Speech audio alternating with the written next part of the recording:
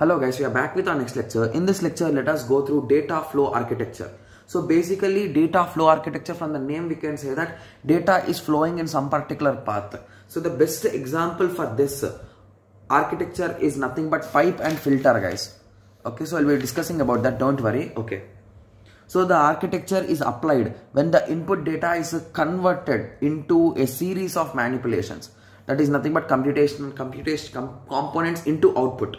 Okay, so basically you will be having an input, you will be passing it to something and it will be generating something, and again you will be passing it into something, and this process continues. So basically you are iteratively you are doing the thing. So that is nothing but data flow. So you will be deciding the flow, how it should go. So that is comes under the data flow architecture.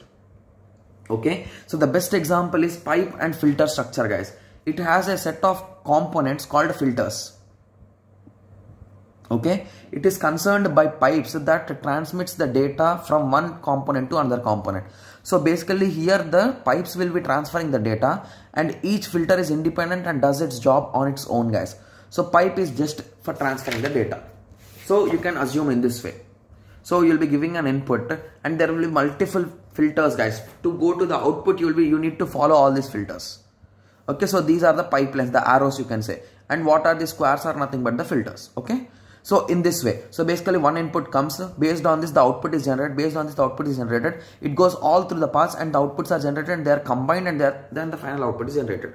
So this is nothing but the data flow architecture. Okay, so I hope everyone got a small idea on this. So in the next lecture we will be going through call and return architecture. Okay, so let us meet in the next lecture. Thank you, thanks for watching.